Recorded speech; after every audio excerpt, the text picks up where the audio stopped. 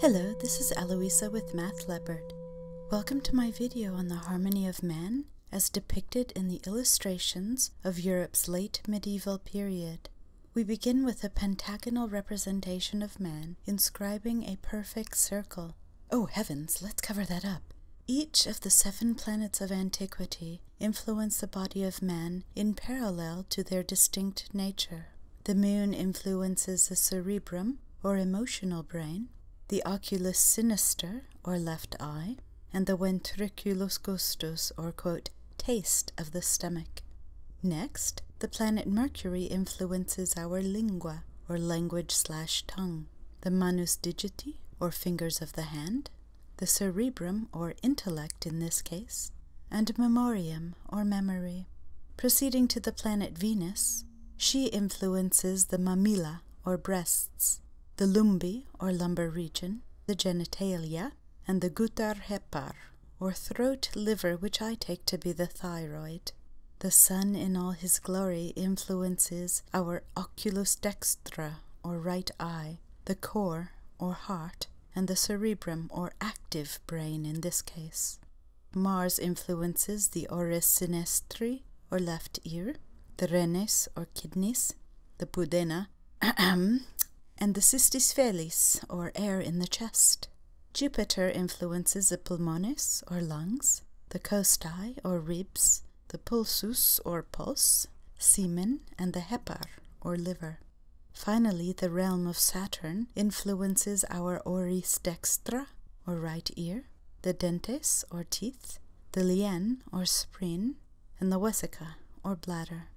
But in what manner does the body of man exhibit the heavenly harmony of which I speak? To answer this, we begin with the measure of man as expressed in and of himself.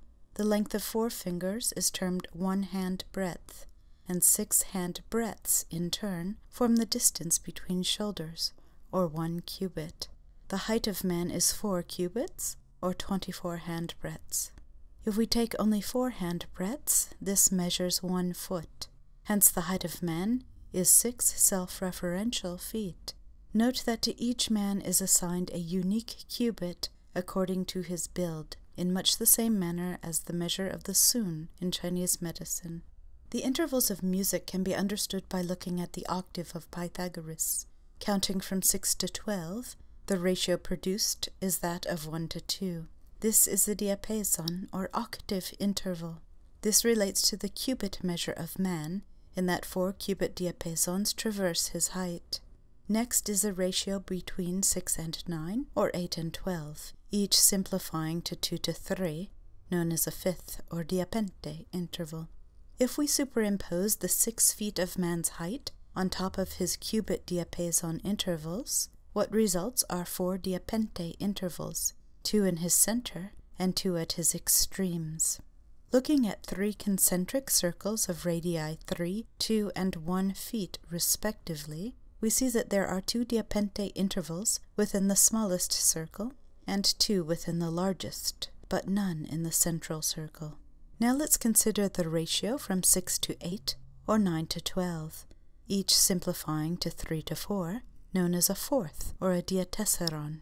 If we follow the solid purple line from 6 to 9, and then the solid pink line from 9 to 12, or conversely, the dashed pink line from 6 to 8, and the dashed purple line from 8 to 12, we see that in both cases a diapente and a diatessaron traverse the diapason. Hence within each sea-green diapason circle we can inscribe tangent diapente and diatessaron circles. Note how the diatessaron intervals in pink lie outside of the central circle within the radius of the middle. If we take the circle bisecting this difference in these 2 radii, it perfectly encompasses 2 octaves known as the dis-diapason interval, of which 3 overlapping in vesica piscis formation traverse the height of man. Focusing on the points of tangency between these harmonious intervals, we begin at the bottom with the feet. Next we arrive at the shins, exactly 1 foot, or quote 5th, higher, increasing by a quote 4th, or diatessaron, we arrive just beneath the knees. Increasing another 4th lands us just above the knees. increasing a fifth or diapente lands us in unison with the diapason or cubit at the center of man, his genitals. Rising through another foot or fifth, we come to the stomach, followed by a fourth to complete the octave from genitals to solar plexus. One diatessaron higher, we come to the neck, and then the final diapente at the top of the head. But the harmony of man extends outward from his physical body into the realms of terra, the earth, aqua, water, air, and ignis, fire, all of whom are under the influence of Thalia, muse of bucolic poetry, who is trapped in the silence of the celestial underworld. Rising upwards, we encounter the sphere of the moon and the realm of Clio, muse of history. Her scale is a hypodorian, or, quote, below the Dorian, beginning with the proslambanomony, or the note of A. It is the diatessaron from A to D, followed by the diapente from D to A. The sphere of Mercury and the realm of Calliope, muse of heroic poetry, yields the hypo-Phrygian scale, or, quote, below the Phrygian. Beginning with the hypate hypaton, or the note of B, B flat in this case, it is the fourth from B flat to E, followed by the fifth back to B flat.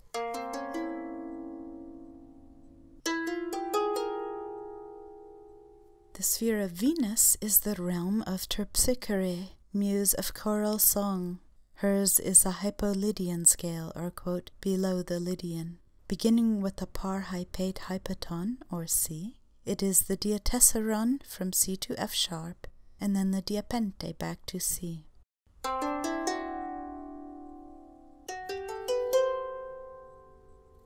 The sphere of the Sun is the realm of Melpomene, muse of tragedy, producing a Dorian scale, known for its virile and strong nature.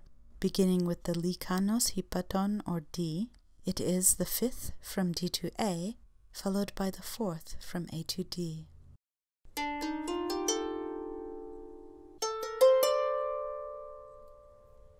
The sphere of Mars is the realm of Erato, muse of lyric poetry. Hers is the Phrygian scale, being emotional and ecstatic in nature.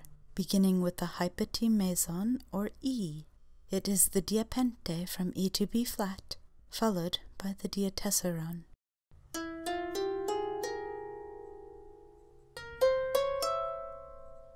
The sphere of Jupiter is the realm of Euterpe, muse of flute music.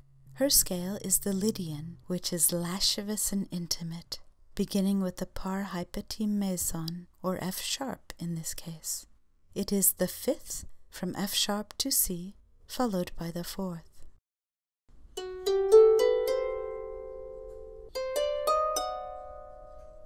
The sphere of Saturn is the realm of Polyhymnia, muse of sacred song.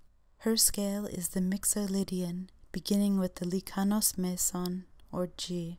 It is the diapente from G to D, followed by the diatessaron back to G.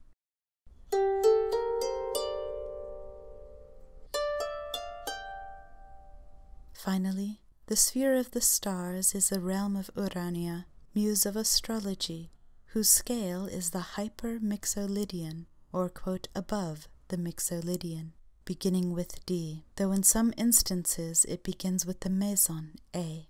I've opted to begin with the D that cuts the Mixolydian in order to mirror the naming convention that preceded this realm. It is the fourth from D to G, followed by the fifth back to D.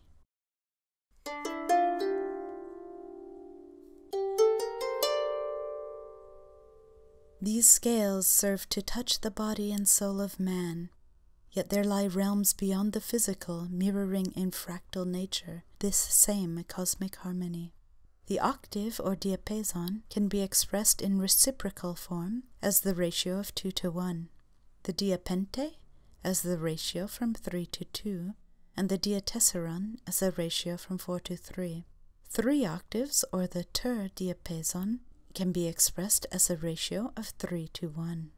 The material fifth, or diapente materiale, consists of the elements of earth, water and air, whereas the material fourth, or diatessaron materiale, encompasses the element of fire. These 4 elements constitute the material octave of man, or his diapason materiale. The middle fifth, or diapente medium, traverses the spheres of the Moon, Mercury, Venus, Mars, and Jupiter, whereas the middle fourth, or the diatessaron medium, contains the sphere of Saturn, the stars, and the primum mobile, or the cosmos itself. This marks the bridge from the spiritual to the material, or the middle octave of man. Beyond the cosmos lies the spiritual fifth, or diapente spirituale, encompassing the first 6 levels of the celestial hierarchy: angels, archangels, principalities, powers, virtues, and dominions, followed by the spiritual fourth, or diatessaron spirituale, encompassing the last 3 levels of thrones, cherubim, and seraphim. This is, of course, the spiritual octave, or diapason spirituale. Altogether, these form the 3 constituent octaves of the human form. The highest diatessaron influences the spirit of man, whereas the next semi-diapente is his first active influence. The next 3 orders of angels influence his intellect, whereas the entire middle octave serves to influence both his rational and intellectual mind. The 3 lighter elements of fire, air, and water influence his soul, and finally the earth influences his body. These are the harmonies of man, expressed within his own body, sung to him by the wanderers beneath the starry sphere, and imparted to him by the hierarchies of heaven. Please subscribe to be updated when I post new videos. Thanks for playing, and I'll see you next time.